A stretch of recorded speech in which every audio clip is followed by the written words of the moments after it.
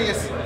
Recently, Amir Khan became the second Al Heyman fighter to sign with the promoter. I know that's not the norm with Al Heyman fighters to sign with promoters, but Amir Khan, I guess he thought it was a good idea signing with Eddie Hearn, obviously because he's a UK promoter and whatnot.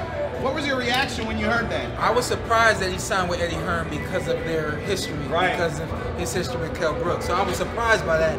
But like you said, we know who's behind it. You know, so whenever that guy is behind it, there's some education, there's something to it, there's some intelligence behind it. So my understanding is that Amir Khan is making the best move for his career, and now potentially may be fighting Adrian Broner, which I think is a 50-50 fight for both guys. I think that's a good fight. You don't think you need a soft touch, being as though this is the first fight after the injury? You know, I work hard. You know, I do everything that it takes to be ready for a fight.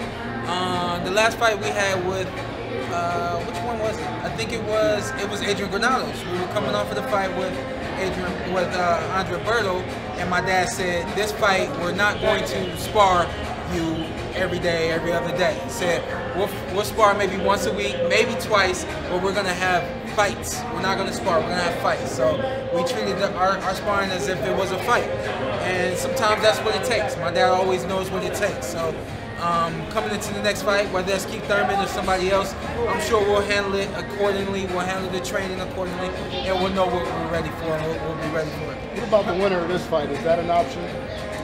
Right now, it's not. It's not an option because it's the IBF. I'm not sure if I'm ranked in it. I've been told I'm not. I don't know for sure because I don't look at the rankings, but I'm actually being told that I'm not ranked in the IBF. I don't know for sure, which is crazy. I need to be ranked everywhere, you know, but it is what it is. So right now, this is not going to be my next fight. Like I said, it's Keith Thurman, and we'll look somewhere else. Perfect scenario for your 2018. I mean, obviously Keith's gonna be fighting in April, so it sounds like you might not be in I know. I don't know. We'll figure it out. We'll come back. I don't know because he's fighting in April. Him fighting in April means he's not gonna want to fight again until the end of the summer. So we'll see. You think he's earned the right to tell guys they gotta do more to fight me? Huh? You think Keith's earned the right to tell people you gotta do more to fight me? No, none of us have. You know, there was a time when we were saying, why is Mayweather fighting this guy when he should be fighting that guy? You know, so none of us have earned the right. You know, but you know when you have a belt, it makes you feel like somebody. Makes you feel like somebody you may or may not. I hadn't heard that yet. Right now, he thinks he's the boss. First I heard of that. I'm damn sure. It's a great comparison. I think I just said I wasn't scouting tonight.